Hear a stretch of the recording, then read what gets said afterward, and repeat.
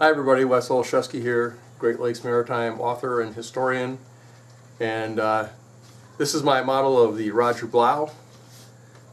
On February 1st, 2021, there was a fire in the after section of the Roger Blough, and you can learn more about that date and what happened on that date by going to my earlier video, Fire on the Blough, a link of which will be provided in the comments and the description section of this video.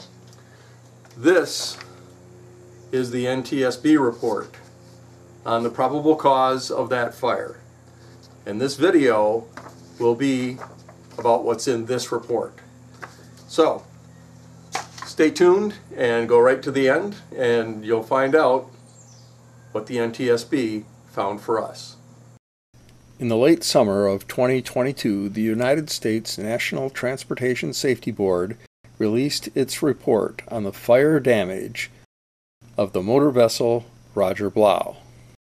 It is very important to keep in mind that the NTSB does not assign blame. They only seek probable cause. This video only reflects their findings.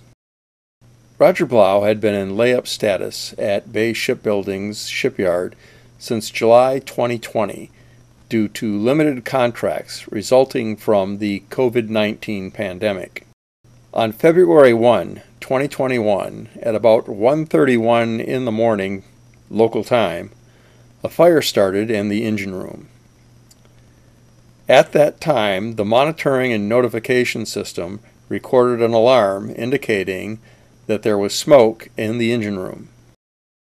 In the next minute, the system notified the designated contacts.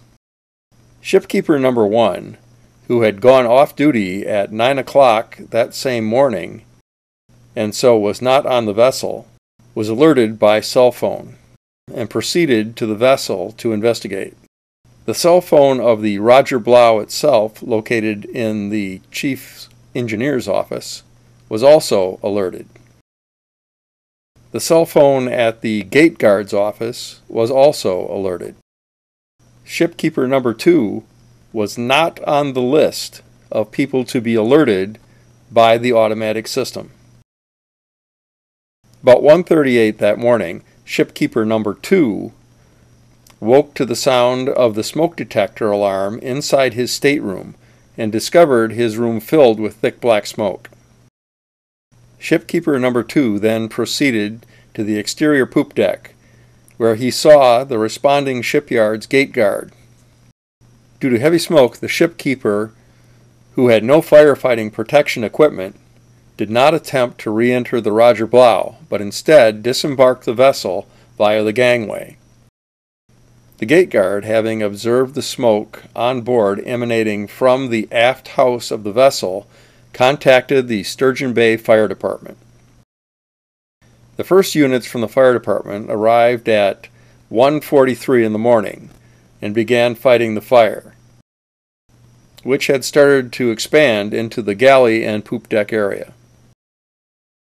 Upon assessing the fire, firefighters determined it had traveled through the port and starboard conveyor trunks that angled up to the poop deck, to the aft cargo unloading booms, and onto the spar deck below, plus throughout the engine room and lower deck. The fire was extinguished later that day at 1 p.m. in the afternoon, nearly 12 hours after it had started. Investigation discovered extensive damage through the engine room spaces, as well as to parts of the aft house, self-unloading cargo booms, and the section of the conveyor belt trunks passing through the engine room. Investigators noted that most of the fire damage in the engine room was centrally located on the lower deck, near the furnace, and on the level above and leading up to the smokestack. In order to prevent piping and equipment in the engine room from freezing during the winter months, the Roger Blough had a diesel oil-filtered hot air furnace located on the port side in the forward section of the engine room. On the lower level, there was significant smoke and thermal damage in and around the furnace. A closer examination of the furnace showed extensive thermal damage, specifically at the burner enclosure. Investigators found the burner assembly detached from the air tube and resting on the bottom of the burner enclosure. About a month before the fire, the chief engineer thought that the furnace was not operating. He and the second engineer, who was shipkeeper number 1, were still working on board the vessel. They noted that the burner was not igniting properly. The chief engineer and the second engineer evaluated the reason why the fuel was not igniting and believed that the igniter was not properly set. Neither of the crewmen was trained on how to troubleshoot problems with this burner, nor did they consult the instruction manual. As part of their attempt to adjust the igniter, they removed and reinstalled the burner several times. Unable to resolve the issue after testing the burner, they contacted the technical representative from the company that installed the furnace. On December 29, 2020, the technical representative repaired the system while on site. Once the issue was corrected, the furnace again began operating properly through the startup procedure. It is possible that the cast aluminum mounting coupling was damaged during the repeated removal and reinstallation of the burner assembly.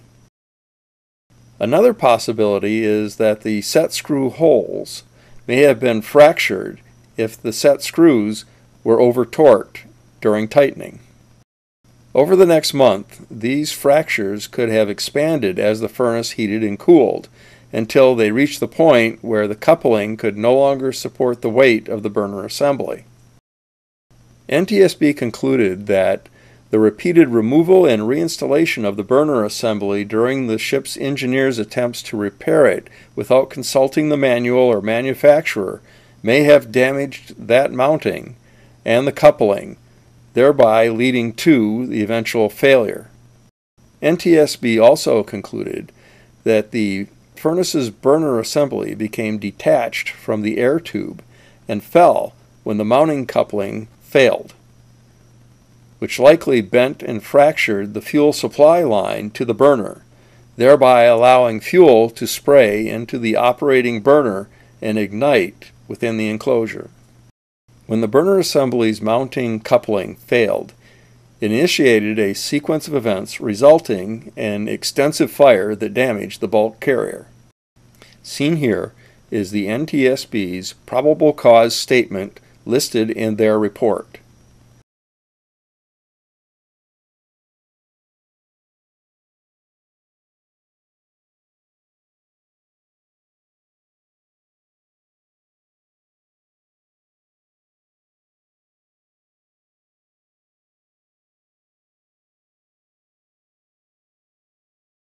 I urge everyone watching this video to pull up the actual report and read it in its entirety before making comments or before making any judgments on what the cause or who or what may have been responsible.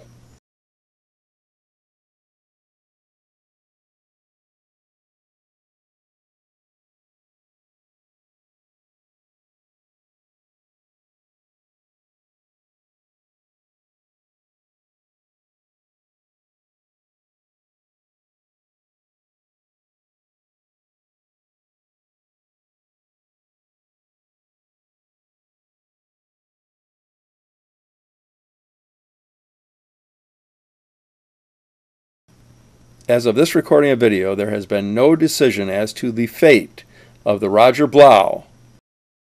The damages are considered to be in excess of $100 million. Let's keep in mind that the difference between repair and return to service and scrapping depends largely on the economy. And right now, the economy is in the sewer. Keep your fingers crossed for the Roger Blough.